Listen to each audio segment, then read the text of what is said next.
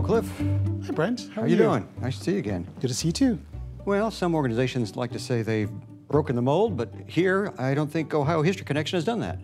No, Brent, these are all from the Erlenbusch Ice Cream Store. These are ice cream molds, and then these are candy molds. And then these are iron rosettes, which would be used to make tiny little bite-sized funnel cakes. Oh, that sounds wonderful. Can we get these now?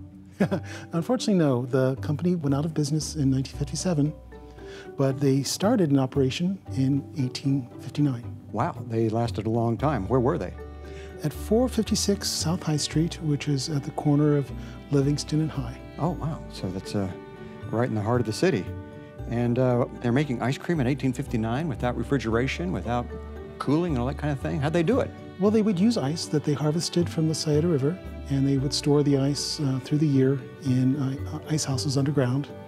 And they would crush the ice and then use salt, which helps to release the coldness more readily. And they would make the ice cream in small batches. Just like we do today, churning a tub of ice cream. Exactly. Wow. Well, they went to a lot of trouble, but anybody who's had ice cream knows it's worth it. Well, it was supposedly quite delicious, but it was something that you would have for special occasions. Was ice cream different in the 1850s than it is now? Probably you could get something very similar at smaller shops like Grader's or Jenny's. The same kind of very rich, heavy cream ice cream.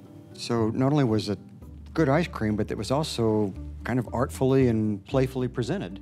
Exactly. In all these shapes. What strikes you from these shapes here? What's this tell you?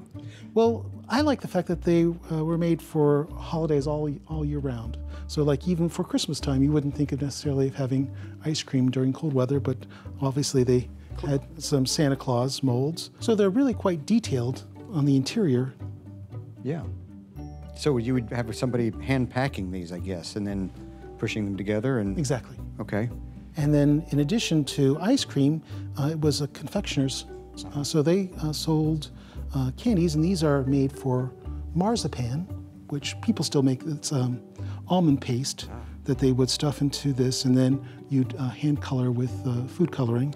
And this is what it looks like outside. And then these would make strawberries. And you could make flowers and pears and all different types of fruits and flowers.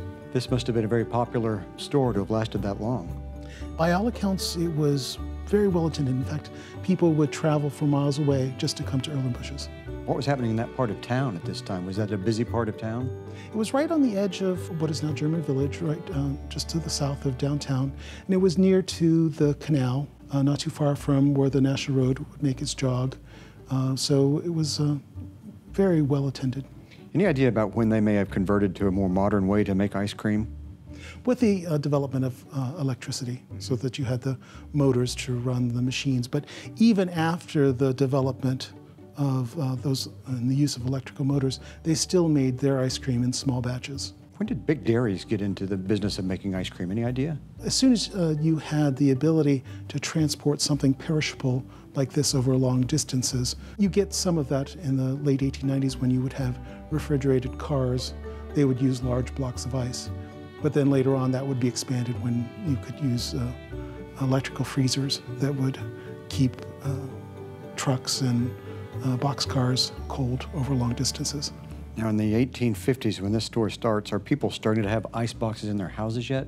When do people start getting ice boxes? It would be a luxury. For someone in the 1850s, wealthier people would have had them, but by later in the century it would be fairly common. And they were fairly common all the way through to World War II.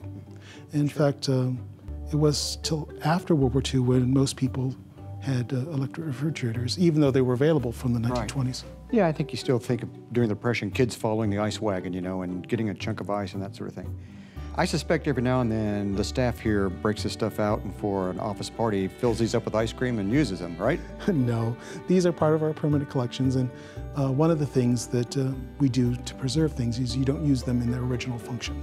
So you don't wear the garments, you don't play the musical instruments, because you want to preserve them for many generations to come. Well, if you ever make an exception for these, let me know. I'll come back and help test them out, okay? All right then. Thanks, Cliff.